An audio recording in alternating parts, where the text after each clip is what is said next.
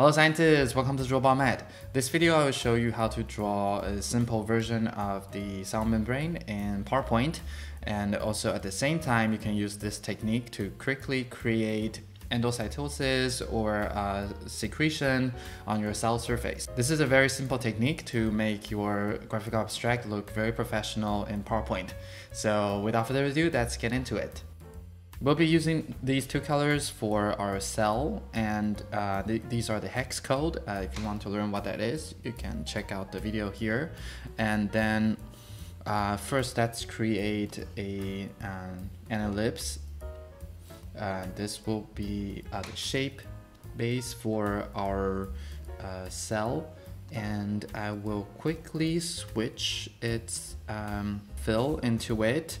To get this gradient, which is not the one that we want, because we want a radial gradient, and then we need it to radiate from the center, and then we only need two gradient stops, so let's select the stop and then click on minus to remove it, and then let's fill in the color. And so to get the color that we set up over here, you need to go to the color window setting and then go to this RGB sliders tab, and then key in your hex color code over here.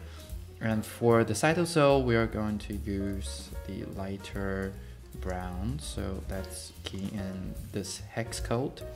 Press enter, then you will get the gradient that you want. Also remember to move the gradient stop to the right for a little bit so it can focus the white in the middle. And okay, and now we need to create this membrane.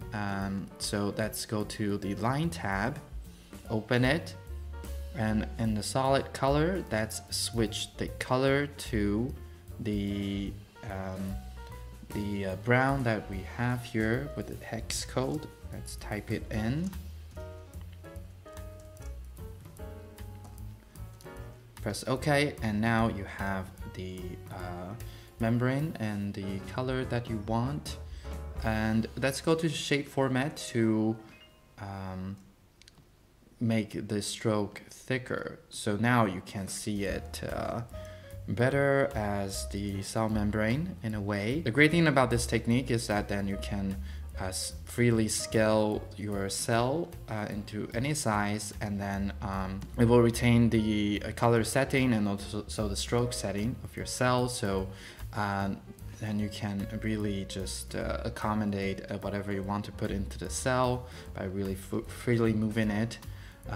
So that's why this is a very good technique that can save you a lot of time. And you see that here are some of the secretion sites on the cell membrane. And how do we create that? So I will show you how to create that.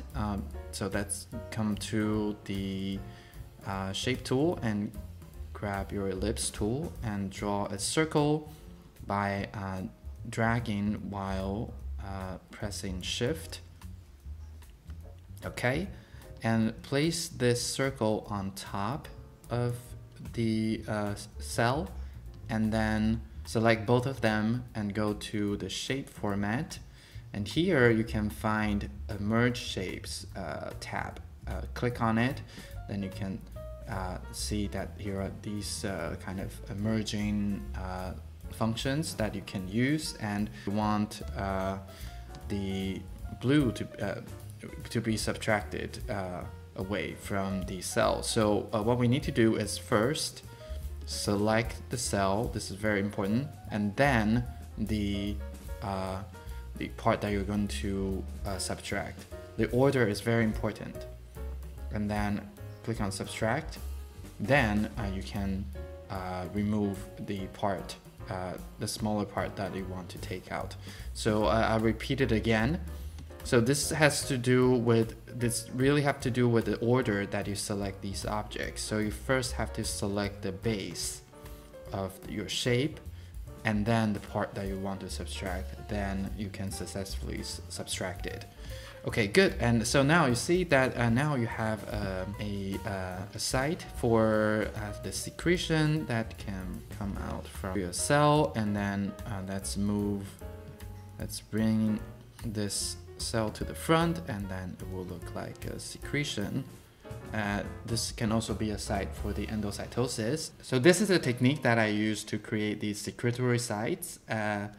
And I highly recommend you to use it for your graphical abstract. This is a quick video to share this tip with you to make your scientific illustration look professional in PowerPoint. So yeah, if you like this video, please give it a thumbs up and also share it with your colleagues and friends. That can really help me to grow my channel. Subscribe to DrawBioMed if you like to see more of these tutorials, and I look forward to seeing you in the future videos.